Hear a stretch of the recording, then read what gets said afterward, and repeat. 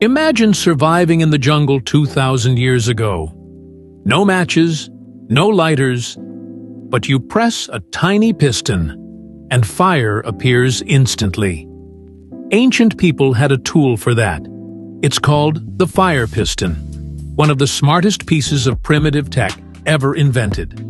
At first glance, it looks like a simple tube with a rod, but inside, pure physics genius. When you slam the piston into the tube, the air inside compresses so fast that it heats up to over 400 degrees Celsius in a split second. That sudden heat ignites a tiny piece of tinder at the tip, creating a glowing ember almost instantly.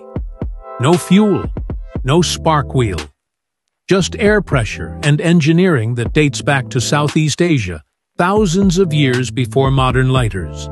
And here's the crazy part. The same principle is used in diesel engines today, where rapid air compression ignites fuel without a spark plug. A simple tube that could summon fire on demand. Ancient innovation never ceases to amaze.